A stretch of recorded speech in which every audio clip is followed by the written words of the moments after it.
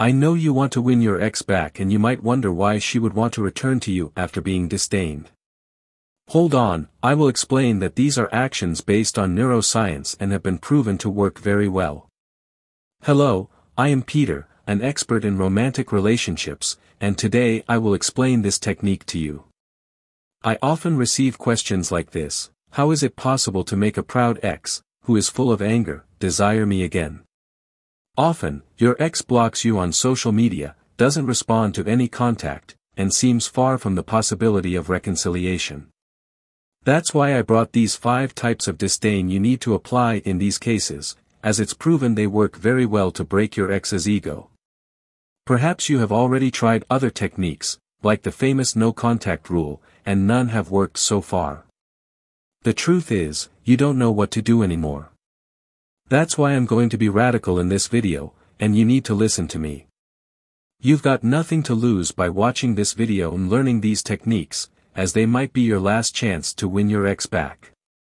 The first thing you need to do immediately is to stop chasing her, trying to convince her to come back to you. Stop trying to contact her, whether on social media, through messages, or even in person. You have to give her a push away. Complete disdain, as if she had died for you.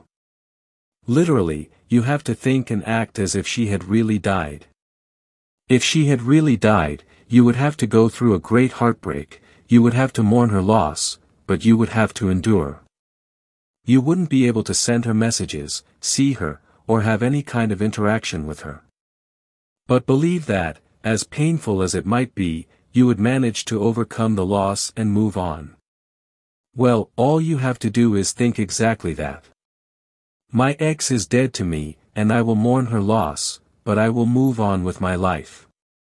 Your ex left you after weighing the pros and cons, as no one leaves a relationship without carefully considering their actions. She voluntarily exited your life, regardless of her reasons, so treating her departure as if she had really disappeared, had died, is the best way to overcome this phase. Deny any attempt of attention she tries to get from you. Your ex was used to you chasing after her, courting her, sending her messages, and other forms of contact. Now, even if she has no intention of coming back to you, she will miss the attention you gave her. Guaranteed. Everyone likes attention. As human beings we need attention and recognition, and that's what you provided your ex by constantly contacting her. The problem is, when things are too easy, we don't value them. The more you tried to show your affection for your ex, the less she valued it. Often, she simply disdained you. Because she had that power. It's human nature. If you have 2 people interested in you and one is constantly pursuing you with displays of affection and the other shows they like you but keep some distance, some challenge, it's more likely that you will try to win over the one who offers you a challenge and disregard the one who gives you affection. But now that you've distanced yourself, behaving as if she doesn't exist, she will feel that lack of attention you used to give her. And believe it. She will value you much more now that you disdain her, than when you were constantly chasing after her. Imagine that you spent a long time doing everything for this person, begging and chasing, and suddenly you stop, you cut off communication, you no longer insist, you only speak to this person if you are really forced to do so. It's a huge pattern break. It's likely that for some time she may feel relieved that you are leaving her alone. But she will miss the attention you used to give her. She will miss you. When you stop chasing her, you remove the urgency from the other person, so this indifference will make your ex wonder what happened and come after you out of curiosity, or to find out why you drastically changed your attitude. This means that your ex will call you, send you messages. She might even create a fake profile to follow you on social media and will ask friends what you are up to, why you are more distant, why you are indifferent, why you are no longer insisting on her. And then you start to plant the seed of fear of losing you. You start to create fear, because she will think that you will distance yourself and the relationship will end for good. Yes, what you had was a relationship. A toxic relationship for you, but very rewarding for her. And now the relationship is over. You left her. You left her, just as she had left you before. Now she will feel something similar to what you felt all this time. Detachment is something surreal. Detachment is when you stop thinking that your life revolves around the world of the other person, when you stop being there all the time at your ex's disposal, stopping doing your own things, they're like a doormat for your ex to step on. When you come out of detachment, you start to value yourself, to prioritize yourself, you start to be the alpha in the relationship.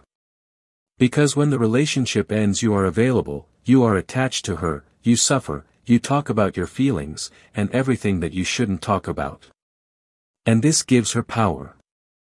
She feels good and will never want to come back. It's much better for her to have you there, available to her, than to return to a monotonous relationship. But when all that suddenly disappears, when you detach from someone, giving them coldness, you make the person miss you.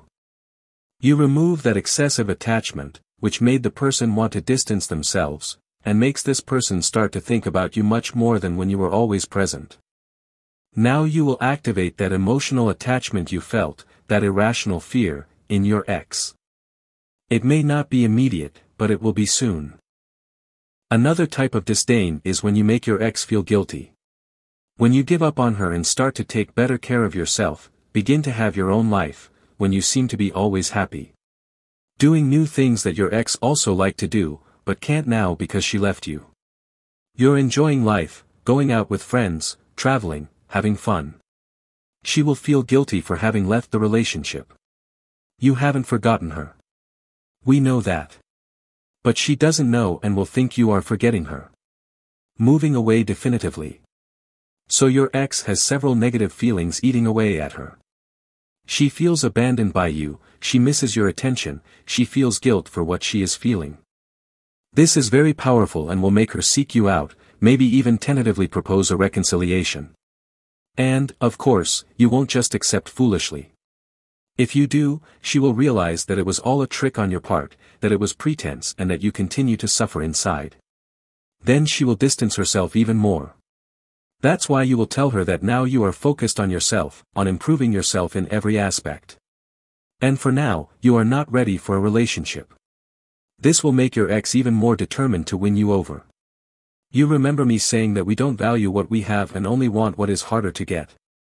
Well, now you have become a challenge for your ex. Now she will chase after you. Now that you have detached from her and show her disdain, you awaken the feeling of conquest, of struggle, in your ex. Now, instead of it being you who wants to return to her, it will be her wanting to return to you. But for this, you can't falter. You can't give in to her advances. Now it's her turn to feel what you felt when she left you. She will feel what you felt when you tried to convince her to come back and she disdained you. And with this, your ex will feel guilty for having ended the relationship. Lastly, when you start talking to your ex, you will keep your self-esteem high. You will never flatter her, ask if she wants to come back, or be constantly available again. Even when you compliment her, you will steal that compliment for yourself. Let me explain. Suppose you meet her and she looks very beautiful. You won't tell her that she is beautiful. That would be a direct compliment. You will say that she looks beautiful in that outfit. This is an indirect compliment. Then, you bring the compliment back to yourself, saying that you like that style of clothing. Do you see what I mean? You compliment her indirectly, saying she looks beautiful because she is dressed in a style of clothing that you like. It's as if you give her the compliment and then take it back. You will talk to her without giving her much importance. You have to show her that the most important person to you is yourself. That your life now focuses on you, not on hers as it used to be. That even though you like her company, she is no longer your priority. You will demonstrate to her that you still like her, but are not willing to return to the relationship you had. That if she wants to win you over, she will have to work hard to achieve it. Don't be afraid, she won't give up just because you play hard to get. When you make yourself hard to get, you challenge her pride, to try and seduce you. This will make her see you in a new light. Before, she disdained you because she thought you were weak, always chasing the crumbs she threw your way.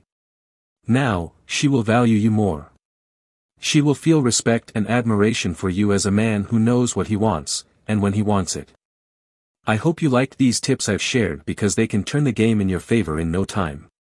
But for that, you have to apply them as I've instructed. You can't hesitate. You can't give in at her first attempts to win you back. If you want to delve deeper into this topic, to learn how you can truly win your ex back in an orderly, step-by-step manner, I will leave a link in the description to a book I currently have on promotion.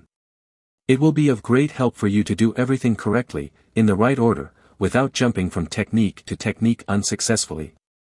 I will also leave links to other related videos in the description, and here on the side, I will leave 2 suggestions for other videos that will also help you. Don't miss out. All the videos are free. Before you go, please like this video and leave a comment with your thoughts on what I said, or with any remaining questions you might have. I hope to see you in my next video. Take care.